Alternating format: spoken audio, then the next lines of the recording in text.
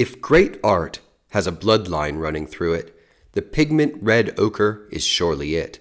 Derived from the mineral hematite, meaning, literally, bloodstone, the rusty red pigment is what makes everything from the rippling red sleeves in Caravaggio's Martha and Mary Magdalene to the resplendent red dress at the center of Artemisia Gentileschi's Virgin and Child with Rosary thrum and throb.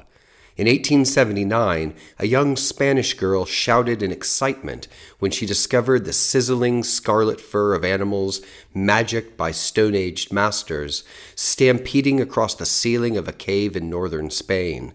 "Look, Papa, oxen!" And with those 3 words, the history of art was rewritten.